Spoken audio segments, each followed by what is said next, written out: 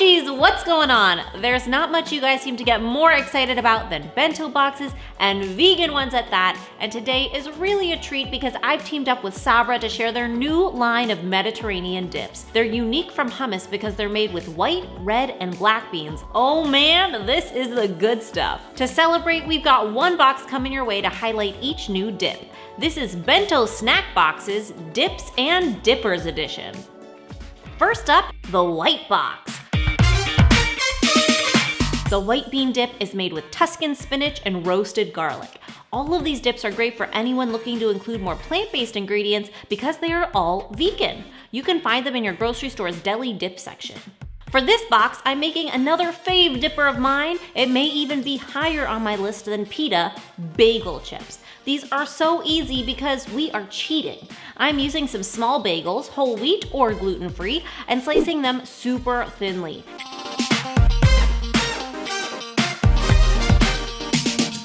Add to a baking rack on a pan and brush both sides with oil and sprinkle with seasonings. I'm using garlic powder, onion salt, and oregano.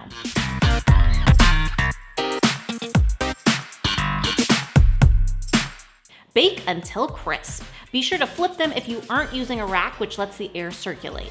Allow to cool before serving. Wowza! These are such a fun way to switch up your regular bread-based dipper. Crunchy and delicious on their own, but significantly enhanced when paired with Sabra's new white bean spinach and roasted garlic dip. I've also got olives served with these mini skewers in this box, a Mediterranean ingredient to pair perfectly with a Mediterranean dip. Along with yellow and cherry tomatoes, that skewer will come in handy here too. And broccoli. Now, if you are not someone who enjoys raw broccoli, you're not alone. It's not very good, but a quick blanch will make it a bit more edible and keep it crisp. Simply add broccoli florets to boiling water for just 2 to 3 minutes. You'll see them become super vibrant green, and then transfer to an ice bath. Dry them off and let them cool. These will be more palatable to dip. In fact, they'll be tasty as, well, think of a really tasty thing. That's the white box. What is it about snack foods that makes them so fun? If you're enjoying bento box videos and fun hacks, don't forget to subscribe and give this video a thumbs up. And hit that bell, because if you don't double subscribe, it doesn't matter. Next up, the black box. The black bean dip is made with roasted tomatoes and paprika. Zesty. That will be the main component of my box, but what about the dippers? Well, with any bean dip, pretty much my favorite vessel is pita bread. So let me show you a homemade version that's cleaned up and vegan and requires no yeast. Whisk all-purpose, whole wheat, or gluten-free all-purpose flour in a bowl with baking powder, baking soda, and salt. Add in some warm almond milk and melted coconut oil and stir until integrated, but don't overmix. The dough will be sticky, but hold together and not dry. Sprinkle some flour on a parchment-lined baking sheet, scoop balls of dough, and use oiled hands to press each ball into a rustic circle about 1/8 of an inch thick. I'm making baby pitas for my snack box, but you could make bigger if you prefer. Bake in the oven until the breads are puffing up and browning just slightly on the bottom. Flip and bake another few minutes. Cool slightly before serving. These are like a true pita, soft and chewy but heartier than regular bread, perfect for dipping. Those go into my box along with some endives or endives, both sweet and bitter, pairing perfectly with bean dips and a great vessel and scooper. I've also got red and green bell pepper dippers. Now, they don't taste the same. Red are sweeter than green, so choose the variety that you like. And red apple slices. Check out this cool hack. So whenever I pack apples in a lunchbox, everyone gets all worked up about them browning. I get it, the lemon juice hack only sort of works. But have you tried a salt bath?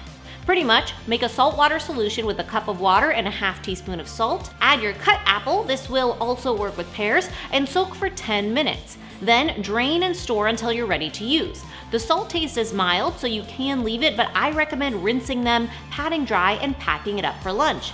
This will buy you at least a few hours before browning begins. Nifty, eh? That is the black box. Snacks, anyone?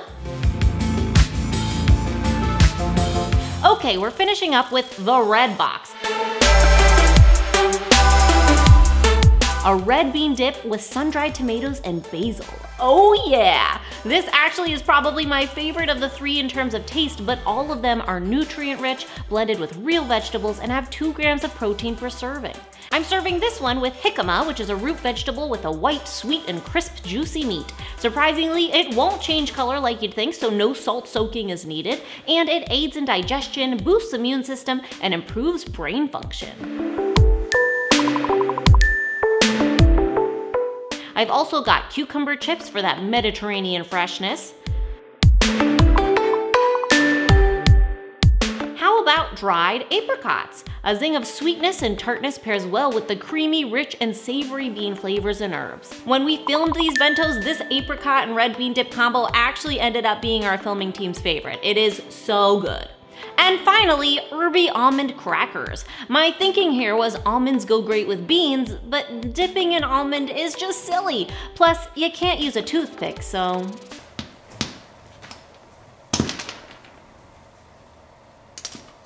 Combine almond flour, salt, and za'atar, which is a common condiment and seasoning in the Mediterranean, but you can really use any herbs and spices you prefer. Whisk water and oil together, and then add to the dry mixture to make your dough, which will be a little bit crumbly, but it will hold together when pressed. Roll that out between a few sheets of parchment to a thin 1/8 of an inch thickness. Remove the top sheet of parchment and cut into squares.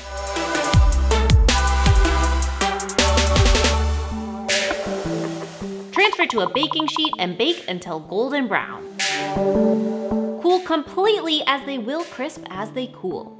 Okay, these are seriously my favorite crackers today on Mind Over Munch. If you are going to try a cracker recipe, try this one. And why not dip it in some of Sabra's new red bean dip? This entire box is delicious, really all of these are. Dips and dippers galore. I hope you enjoyed this episode. Let me know which brand new Sabra dip you're most excited to try. Thanks so much to Sabra for teaming up with me on this video. I really love Sabra products, so I feel lucky to work with them here and that they were able to make this video possible for all of you. Their info is also in the description box below. I'll see you Thursday for a brand new episode, and remember, it's all a matter of mind over munch.